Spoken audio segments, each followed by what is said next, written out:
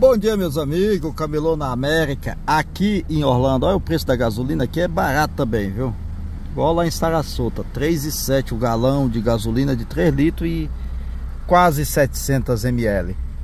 Aqui no posto Uauá, é o posto que eu mais gosto de abastecer. Tem tudo que a gente precisa. Não dá pra ver direito, mas tá bom. Gasolina barata, banheiro free. Lá do outro lado lá a gasolina tá 3,15. Dá pra ver, né? Subiu pra 3,25. Por que tá subindo e baixando? 3,15. Que se lasque. Vamos andar, gente. Eu vou lá no Junker, no Ferro Velho, que eu tanto vejo nos YouTubes. E hoje eu tô tendo a oportunidade de ir lá ver e filmar, se deixarem, né? Se não deixar também eu não filmo, né, gente? A gente não pode invadir as coisas ali, né? Eu já chego filmando as coisas erradas. Um abraço do Camelô na América pro Aurélio. Aurélio no Canadá, se vocês puderem, veja o canal do Aurélio no YouTube. Vamos pra frente, Aurélio. É pra frente que a mala bate, meu velho. Tamo junto. No YouTube aí, então todo mundo vê o canal do Aurélio aí, se vocês puderem, pessoal. Bom, meus amigos, mandar aqui um abraço pro Renan, lá na Escócia. Grande Renan. Um abraço, meu velho. Nossa, eu tô passando aqui do lado esquerdo meu, tem uns parques, né? Eu não tive tempo para ir em parque, porque eu sozinho, eu não gosto muito dessas coisas, mas ontem eu fui lá, filmei a entrada e saí, que eu não queria gastar dinheiro. Em 1/4 de milha, vire à direita na Central Florida Parkway. Tá bom, mulher. Daí eu tô indo ali no Junk, aí isso eu gosto, é o meu playground, é loja de carro, ferro velho, oficina.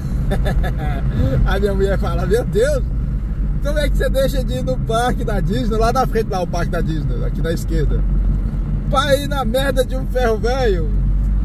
Eu gosto, entendeu? Eu não gosto de, sei lá, eu só gosto de coisa doida. Vire à direita na Central Florida Parkway. Não é questão de gosto, gente. Um abraço aí também pro meu amigo Cetric lá em Londres. Eu liguei pra ele agora, ele ligou pra mim, eu retornei a ligação. Grande Cetric, me ajudou pra caralho lá em Londres, na ideia de arrumar trabalho. Só em a pessoa torcer pela gente, isso não tem preço. Me ajudou a arrumar trabalho na obra na época de pandemia, né? Continue em Central Florida Parkway por 1,5 milha. E aí eu tô indo aqui nesse car junkie, que é ferro velho. Ver como é que é, né? Eu vejo tanto no YouTube falando, né? Mas na verdade, eu tenho esse plano desde quando eu tava no Brasil, de comprar peça no carro, no car junkie, no junkie, ou seja, no ferro velho. Daí limpar, polir, dependendo da peça, que seja lá o que for que a pessoa queira. Criar um site de vendas, que eu vou fazer isso. Eu não sou bom de site, mas meu filho é. E vender peças de carro. Acabou que é uma lanterna de um carro daquele lá que passou. Nem sei que carro é. De um Honda desse daqui. Daí eu vou e boto lá. Tem a peça. Se o cabo quer, eu levo pra ele. Se ele quiser instalada, eu instalo. Se ele quiser a frente de uma Land Rover, eu compro, eu vendo. Se ele quiser um para-brisa de um carro qualquer, eu vou lá, arranco, boto no carro do cara. Eu sei botar, isso é bom, eu aprendi muitas coisas na vida, né? Como eu falei sempre quando eu tava aí em Londres e no Brasil, os Estados Unidos é a terra da oportunidade. Porém, tem um ditado que diz que em terra de cego, quem tem um olho é rei. Aqui é a terra do cego. Se você tiver um olho, você será o rei. Em outras palavras, buscar uma saída, inteligência, fazer as coisas direito sem estar tirando nada de ninguém. Se o cara quiser um carrinho, uma Honda dessa daí que tá chegando aí na minha frente, eu vou comprar a Honda e levar pra ele, qualquer carro, entendeu? Só não a Lamborghini, que eu não tenho cacique pra isso. Mas com o tempo eu vou ter. Ah, detalhe, sem vender cursinhos, tá? Não vendo cursinhos de passar da imigração. Não sou dono da verdade. Não sou nada, só sou um peão. Porém eu gosto de falar a real. E se eu vender 1 quilo, tem que ser 1 quilo. Assim como Deus ensinou Moisés. Não 900 gramas. Em outras palavras, se eu vender um carro daquele ali pra pessoa, eu vou dizer os defeitos do carro e as bondades. Não vou passar gato por lebre. Pra que ninguém no futuro venha me frescar. Mandado o recado? Vamos pra frente, é pra frente que a bala bate. Em 1/4 de milha, fala comigo, vire à esquerda na West Taft Vineland Road. Daqui uns dias, casas, entendeu? E se Deus quiser, em nome e honra do nosso Senhor Jesus Cristo, vou honrar meus compromissos para eu poder teus clientes comigo, como amigo, não apenas como cliente, tá bom? Tá dado o recado, é o Camelô da América, filho. Vire, continue na West Taft Vineland Road por 4 milhas. Mas o objetivo número 1 final é esse aí, filho. Olha essa coisa linda em cima do avião. Ah, meu Deus, cara. Caminhão, cara. Não vejo a hora, santo Deus, de estar dentro de um bicho desse, um monstro desse comandando nas estradas americanas. Porém, não vou deixar de vender minhas coisas, né, gente? Detalhe, vocês querem comprar coisa aqui nos Estados Unidos? Compra, manda no nosso endereço que o Carlos da Mai Importe reenvia pra você, tá bom? Tipo relógio Invicta, relógio normal, uma cumbuca, uma cuia, qualquer coisa que vocês quiserem. As pessoas nem sabem o que é uma cumbuca, uma cuia, mas eu tô falando simbolicamente. Se você quer essa palmeira aí, a gente compra e te manda. Você compra no Amazon, manda pro endereço nosso e a gente reenvia pra você. O Carlos da Mai Importe, meu amigo, meu guerreiro, um abraço, meu velho, tamo junto, cara. Deus abençoe você e sua família. E vamos pra frente, é pra frente que a mala bate. Marcelo Silveira, tamo junto, meu guerreiro. Acabei de falar com você aí no grupo Camelô da América, nosso grupo exclusivo para pouca gente, pessoas boas. E meu irmão Israel que tá lá em Londres, e todos os guerreiros que tá lá em Londres, na correria, né? Samara, Raimundo, enfim, todo mundo aí que tá comigo sempre, torcendo por mim. Caio tá fazendo delivery lá na bicicleta, sofrendo pra caralho na chuva. É isso aí, gente. A gente só tem que mostrar um pouco da nossa realidade e tentar ser útil na vida. A vida é muito curta para você ser um tropeço nas vidas das pessoas. Ou você ajuda ou fica quieto, não atrapalhe. Isso aqui é um carro de homem. Ah, mostra, viu? Olha aqui, esse sim, dá a impressão de que é o picape. Pay pick-up, ou seja, pague, retira a peça. Aí é você mesmo que retira, tá bom? Eu vou ver se eles deixam eu entrar aqui. Se deixar, eu vou mostrar lá dentro. Olha o nome aí, ó. Beleza? Vamos ver o que que dá. Agora sim, fui atendido como gente. A moça espanhola, falando espanhol, né? Elas vê a gente, já vai logo falando espanhol, falando espanhol. Agora sim, me deu aqui, ó, uma pulseira de registro de entrada. E me mostrou lá o foto, tem linha Nissan, Toyota, bom, de todas as marcas. E aí, gostei. É assim que tem que ser, rapaz, entendeu? A pessoa tá nos Estados Unidos, em qualquer lugar do mundo, tem que ter educação, entendeu? Vendido isso aqui. Vendido em espanhol e português. Olha aí, macho, 81 mil milhas. Sabe quanto foi vendida essa fera, cara? Isso é um Dodge, cara. Não é um Dodge, aquele Dojão que eu gosto, mas é um Dodge, quer ver? Eu tô curioso em saber quanto que ele foi vendido, né? Não tem preço. Infelizmente vou ficar devendo. 2015, vendido. Tá bonito, cara. Preto, cor que eu gosto. Eu gosto de preto, né? Tanto é que eu só ando de preto, mas, né? Olha lá. Ai, ai. Só que o calor da Flórida não dá pra usar muito preto, não. Mas hoje vai ser o dia bom. Ainda é cedo ainda da manhã. 10 horas ainda. Dojão, Dodge Dart. Bonito demais. Vamos lá pra dentro. Lembrando, pessoal, ó, você, por exemplo, você quer um radiador desse aqui. Aí você vem aqui você mesmo com suas ferramentas e retira. Ah, você quer um retrovisor, vamos supor, que custa $5, vai, aqui. Daí você vem e retira, se você souber, né, para não danificar a peça. Qualquer coisa que você quiser aqui, você retira. Roda, os carros daqui já é descartado só para isso, entendeu? E é um mundaréu de carro. Como eu vou comprar um drone para me fazer essas filmagens. Eu não tive tempo, dá para acreditar, é tão barato um drone aqui. Para eu chegar nesses lugares, botar o drone, se permitirem, né? Para filmar do alto. Igual os YouTubes normal faz. Nissanzinho aqui já deu seus dias de glória, né? Já teve, né? Nissan é marca muito boa, né? Cada carro da hora jogado aqui, por quê? Porque já bateu, não tem mais saída. Só serve as peças. Ó, uma pinça de freio dessa, se você for um cara que manje, que não é tão difícil, viu, gente? De tirar e colocar. O difícil é acertar tirar o ar do freio, que também não é tão difícil. Dá para fazer sim, se você tiver espaço e ferramenta. Não é também qualquer chavezinha que você vai ter que vai mexer com o carro. Aí depois você não consegue, aí tem que chamar o mecânico na sua casa, aí você tá rodado, que o preço vai ser dobrado. Em outras palavras, é melhor levar no mecânico se você não souber. Profissional, cada um na sua área. E eu tô aqui muito satisfeito, que eu vi isso aqui muito nos YouTubes, né, da vida.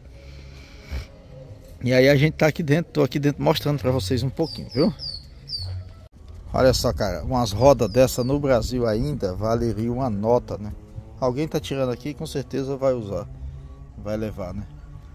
Rapaz, pneuzão grande mesmo. Lá, ó.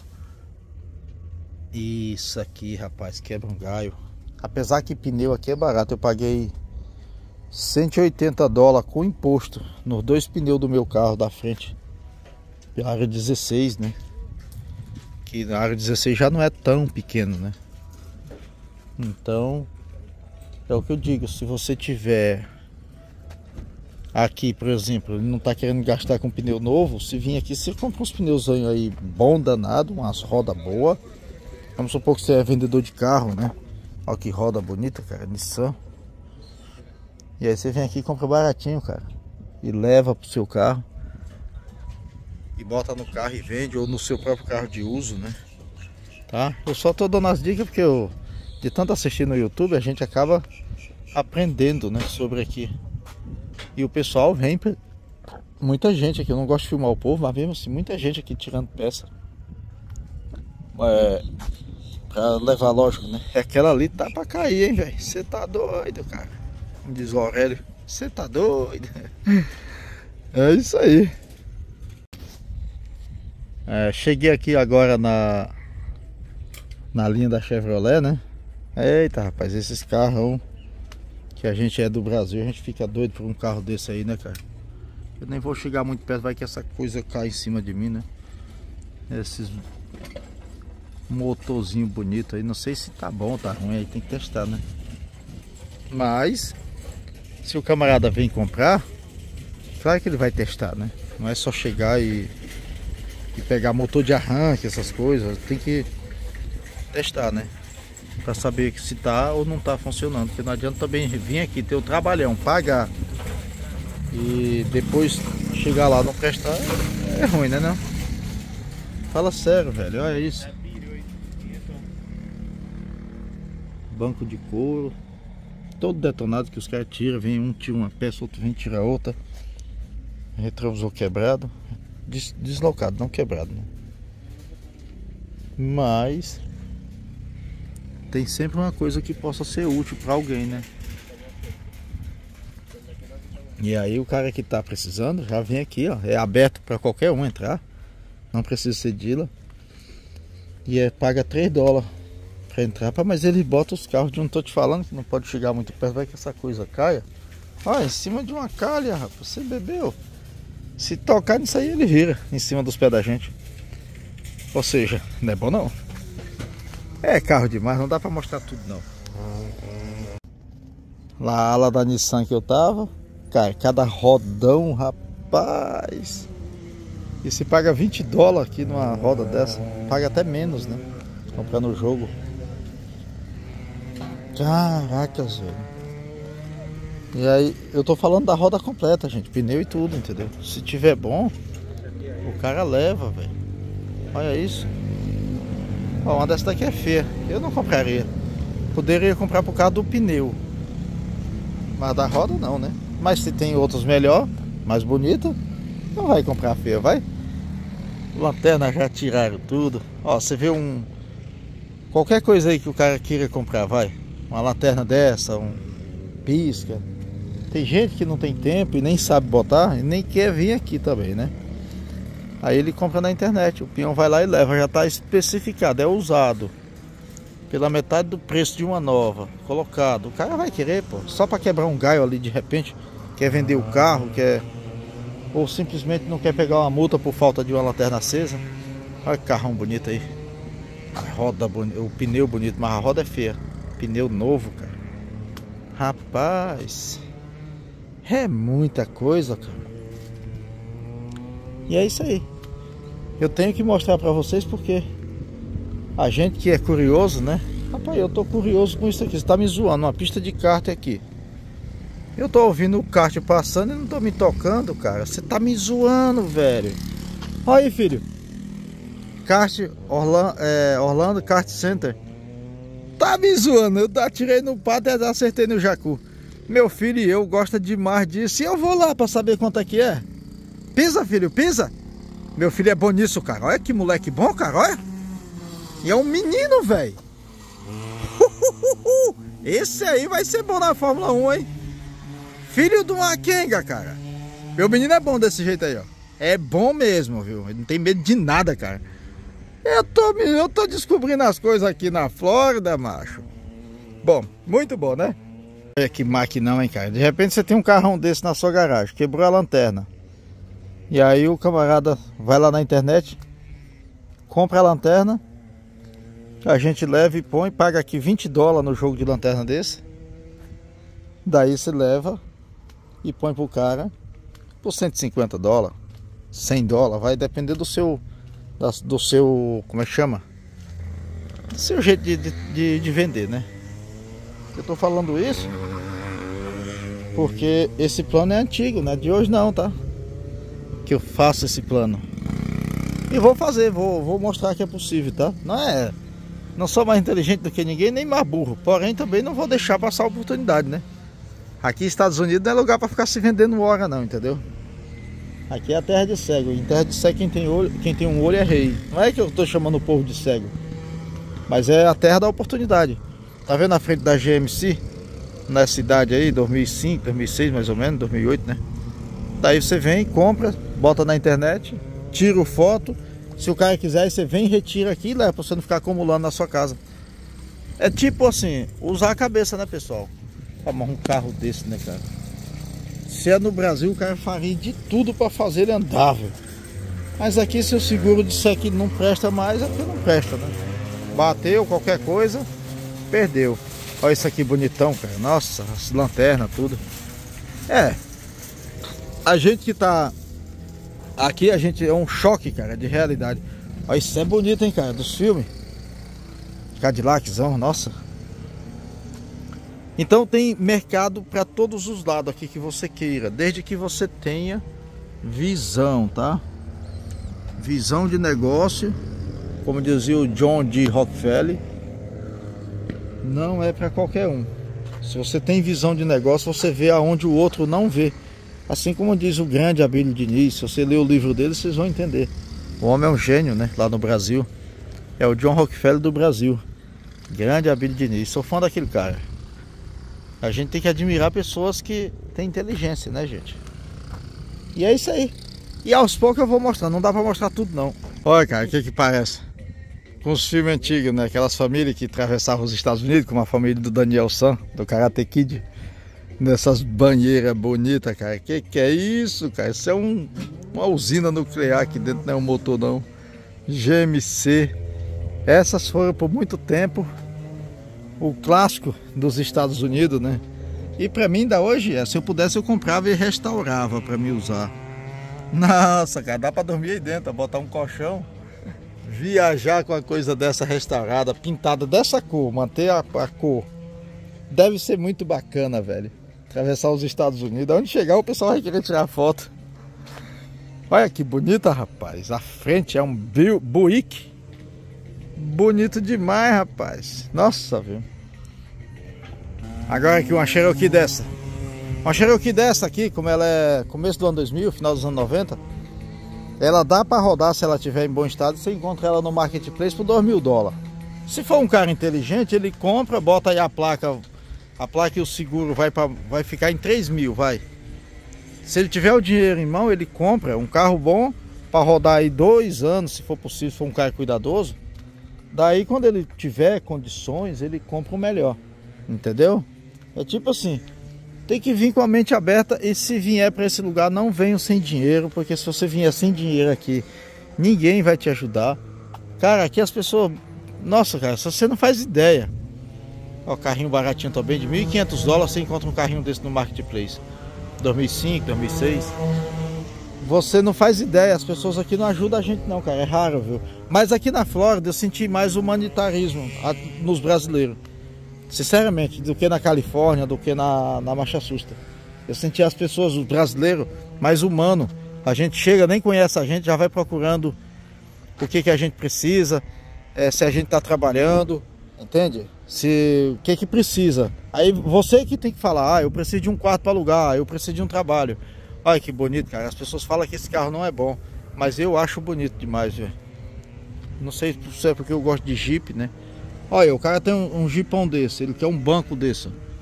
Vem aqui, retira, se não quiser, me manda mensagem no Instagram, Camelô na América 007. Eu venho aqui, retiro e levo para você, boto no seu carro, limpo. E ainda dou, se quiser, um banho no seu carro, entendeu? Em outras palavras, eu quero trabalhar, né? E é um Dodge, não é nem bem um Jeep, mas é um modelo Jeep, né? Em outras palavras, vamos trabalhar, vamos fazer as coisas direito, ó. Quer um reservatório de água, reservatório de óleo, qualquer coisa. Eu tô criando o site aí, eu não, meu menino, né? Ou motor mesmo, entendeu? O que vocês quiserem eu levo. E não vou cobrar um preço absurdo, que é para o freguês passar para outro freguês e o outro freguês chamar o outro. E quando vocês espantar que não, eu tô com um baita negócio nas mãos para ganhar dinheiro e ajudar as pessoas que precisam, né? E sem demagogia, sem ajudar assim. Que a pessoa tá com pressa, não quer o carro parado por muitos dias, a gente dá um jeito. Tá vendo? É o Camelô na América, mostrando que tem uma saída. Sem fantasia, tá? É como eu sempre digo, o que é um peido pra quem já tá todo cagado. Cara, eu descubro as coisas. Pá, mas que dois moleque filho de uma égua, cara. Ombro a ombro. Olha que filha da mãe, cara. É o Hamilton Mirim? Olha aí. Filho de uma égua. É um molequinho pequenininho, cara. Isso é magnífico, cara. Esse aí já é adulto. Mas o molequinho lá tem futuro, hein, cara. Eu tenho certeza que o moleque desse, eu nem sei o nome. Olha só o tamanho dessas coisas, desses moleques tem uns 8 anos, velho. Pisa, moleque, pisa. Ah, o pai pode fazer isso aqui, cara. Aqui não é... Eu vou lá descobrir, vou fazer um vídeo específico sobre isso. Sobre correr de kart aqui nos Estados Unidos. E vou correr nessa coisa hoje. Quer ver? Pera aí. Deixa eu filmar aqui meus carros primeiro. Deixa eu filmar o que eu gosto, né? Ai, Deus, eu tô vendo as coisas, eu nem tô acreditando. Rapaz, mas isso é uma afronta para um amante de carro. Meu amigo, você faz ideia? Dá para pousar um helicóptero no capô. É uma pena que o capô tá levantado. Isso sim é um carro de homem. Cara, se eu pudesse eu vinha buscar amanhã. E a roda tá boa, hein, velho. Sabe, só para me restaurar ele, pintar ele de preto. E sinceramente, botar um V8 furioso aqui nessa coisa de 450 cavalos e sair nas ruas da Flórida num carro desse, cara. O homem pode dizer, deixa eu ver se não tem cobra aqui, vai saber, né? Ai, Deus.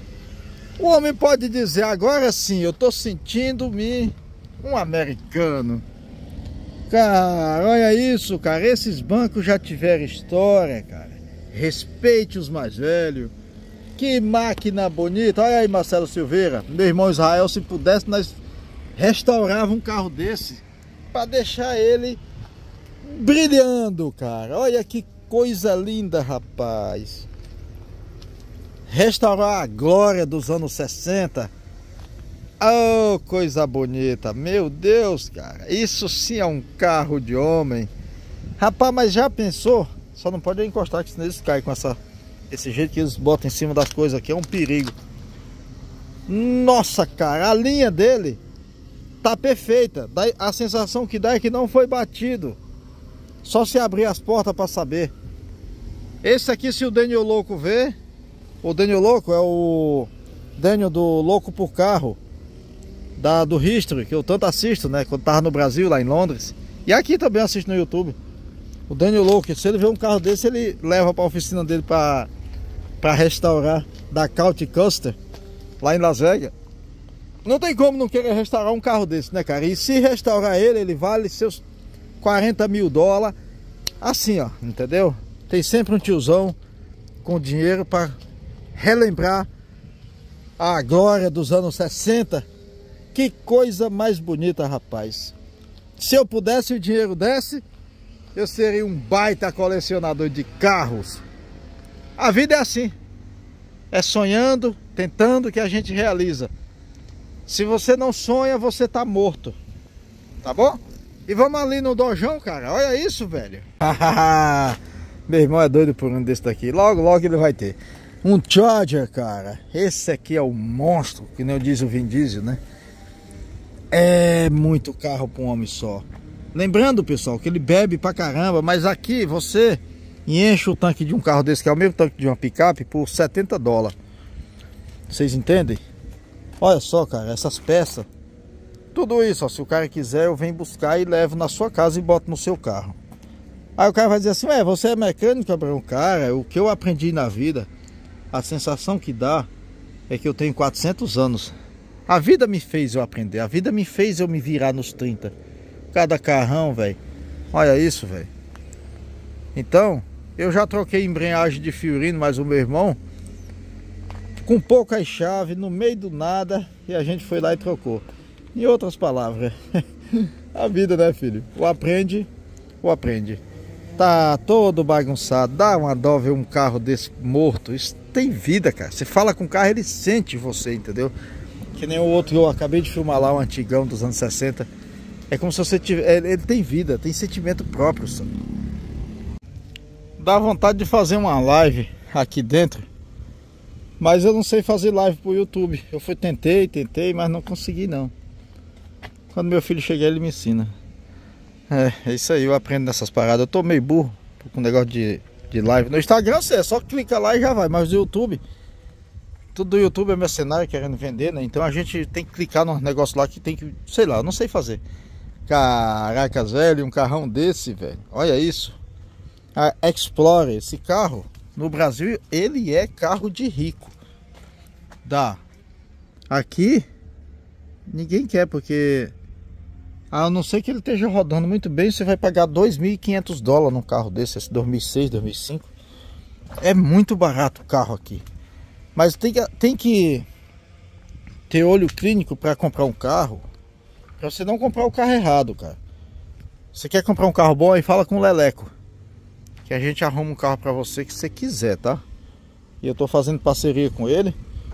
Qualquer carro que você quiser, fala com a gente que a gente arruma para você. Claro, eu não vou poder arrumar a Lamborghini agora, né? Mas se você disser tenho dinheiro para pagar, a gente arruma, tá bom? Lamborghini é para quem caga grosso. Porém, eu falo para nosso povo, ó, uma van dessa, para quem tá chegando com família, filho, é perfeita. Porque você vai pro mercado, você vai pro trabalho, você derriba o banco dele lá. Eu não vou entrar lá para perto, tá? Porque tem água aqui, eu não quero molhar meu tênis, eu não tô de bota, né? Aqui na Flórida eu tô aderindo à ideia do tênis, porque é muito quente. Não dá pra andar de bota que nem eu ando nos outros lugares lá em Londres. E de calça o tempo todo, até de short eu tô andando. Coisa que eu não fazia há muito tempo. E você compra um carro desse, vai pagar aí $4.000, $5.000, às vezes menos, depende do ano, 2006, 2005, 2010, enfim. Aí você vai ter um carro bom, entendeu? Para ir com a família, pro mercado. Aqui, filho, o ônibus passa para pegar na porta de casa e traz o filho na porta de casa. Isso é uma afronta quanto à minha inteligência. Isso é um Mustang, cara. 2009, mais ou menos. Você só pode estar me zoando que o cara deixou um Mustang passar por essa humilhação. Isso é um motor de verdade, viu? Principalmente quando é V8, não sei se é um V8. Sabe, gente? Fala com a gente aí, ó. Eu tô sempre mostrando uma saída, porque se você quer, a gente tem a solução. Ó, essa frente aqui, ó, vale uma nota. Se você for mandar trocar de um Mustang que você tiver. Se o cara quiser, vem aqui, tira ela, vai pagar aí $25, $30. Baratinho, entendeu? E a roda, cara, que demais. Original da Mustang, do Mustang. Caracas, e os pneus tão bons, dá pra passar na suspensão, cara. Que demais, cara. Não acredito que o cara fez isso. Aro 17 fez isso com o Mustang. Isso é uma afronta. Oh, merda, pisei no óleo. Não é nem água, é óleo. É, tá, que se lasque. Ih, rapaz, o vidro é mais fechado do que cu de caranguejo. Ah, rapaz, eu não acredito que o cara fez isso com o Mustang. Eu vou abrir. Não faz isso não. É muito bonito, né, cara? Mustang é Mustang, né, velho? Pode ter 60, 70, o que nem os antigos é o mais bonito ainda, né? Ah, um banco desse no Brasil custa uma nota. É só limpar, ó. Banco de couro, cara. Aquilo lá tá ferrado, já era. Mas isso aqui quebra um gaião, rapaz. Pra quem tem humildade. A porta alguém bateu, não tá fechando direito. Mas é muito bonito. Ai, merda. Essas lanternas, cara. Sei lá, o tanque de gasolina. É aqui na traseira. É um carro de você ficar babando. Olhando. Não, esse aqui o tanque é na lateral. Porque tem uns que o tanque é na traseira. Acho que o bem antigo, né? Mas que, nossa, não interessa. É bonita a roda desse carro novinha, cara. Só essa carenagem aí, essa carcaça, valeria uma nota, sabe? Meu Deus, e o cara jogou aqui, cara. Ó, se quer uma porta dessa daqui, ó, você vem aqui, retira, leva para retífica, ele trata ela e bota de volta no carro. Isso aqui é falso, mas é muito da hora, cara. Muito bonito, dá um detalhe a mais no carro, né? Você tá só me zoando, cara. Olha isso aqui, velho. Não, aí vocês estão de sacanagem, né, cara? Deixar um carro desse. Peraí. Olha, o outro aqui, uma relíquia, cara, dos anos 90, dos filmes lá do Mel Gibson. Anos 80, né? Que é isso, cara? É uma banheira, velho. Ah, coisa bonita, rapaz. Olha isso, é um luxo só, viu? Era, né? Agora não é mais não, tá todo ferrado. E tinha senha naquela época. Que coisa, hein, velho? Os caras são inteligentes, então um passo à frente dos outros, né? Que demais, cara. Que carrão bacana, velho. Nem dá pra acreditar, né, cara? E a gente vê tanto nos filmes. E aí chega aqui na América, vendo aqui no Ferro Velho. Que bonito, hein, cara? É um Lincoln. É uma marca de luxo da Ford, né? É como se fosse o superior dos carros, né? Bom, meus amigos, saí aqui. Que relíquia, cara. Que coisa bonita. Cara, eu sou apaixonado por carro antigo. Nem preciso falar, né? Saí aqui agora. Como lá nos carros não tem os preços, olha o nome aí, ó. CFPP. Falei com um carinha aqui, muito educado. Todos hispanos, né? Pessoas humildes, né? Falei com ele, procurei quanto sairia o motor de um Ford Fusion. Ele falou que é 405. Qualquer motor. Se você for analisar direitinho, um motor que esteja bom, e aí você arranca ele daí, um mecânico que saiba, que manje do assunto, ele vai ganhar dinheiro. Porque aqui o que ferra daqui é a mão de obra. É caro, entendeu? Não é que é caro, a gente que vem de um país miserável, que não tem costume de valorizar o profissional. Isso aqui é um carro de homem. Cara, onde foi que eu deixei o meu, hein? Eu sou mais burro, eu cheguei e não tinha ninguém. Que seja. Entende, gente? Meu, é tipo assim, é a saída, cara, pra um cara que tenha visão. Tá aqui meu brinquedo. Eu gosto desse carro, velho. Sabe, esse carro tem valido cada centavo. Então, é a saída. Tô mostrando a saída. Se você tem inteligência, corra atrás. Não espere a casa cair em cima de você, tá bom? O Camelô na América, mostrando a realidade de um imigrante que vem pro mundo para tentar vencer nessa vida. Um abraço, fiquem com Deus, que Deus abençoe. Aí, ó, tem roda, tem tudo, lanterna, tudo de carro, tudo barato, viu, velho? Eu perguntei especificamente do motor, porque o motor é o coração do carro, né? 405. O resto é 20 dólares, 15 dólares, 5 dólares, coisas do barato, entendeu? 30 dólares, 50 dólares, vai depender da coisa que você quer, tá bom? Tá dado o recado? Um abraço do Camelô da América, direto dos Estados Unidos, direto de Orlando, Flórida.